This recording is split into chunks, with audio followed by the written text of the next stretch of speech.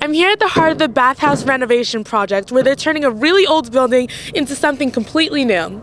The bathhouse, which was originally served as an actual bathhouse for the Circle students, is going to become a student center for the kids of Lawrenceville. In the past, this place has served as a barber house, a radio center, a clubhouse for the Black Students Organization, and most recently, the Sustainability and Outdoor Programs offices. Today we've had the opportunity to take a quick tour inside the building, and that's coming up next. Yeah, we're going to jackhammer out this floor and dig down about another 2 to 3 feet. Wow. To give us a little bit more ceiling height, and there will be a stairwell. It won't be from the inside anymore. We'll be accessing it from the outside. Okay. Which is something new to the bathhouse. There's a ton of stone in here. There's a ton of stone, and that was used when the building was built in the 1800s to support construction. Wow, and seems like there's technology down there. Any idea what that is?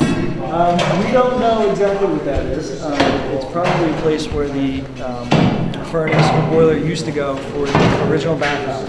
It hasn't been used in many years though. Wow. Okay. So, have there been any challenges so far? The biggest challenge for the project is fitting all of the stuff that we want in the building, meaning the new kitchen and the student center, in such a small space. Wow.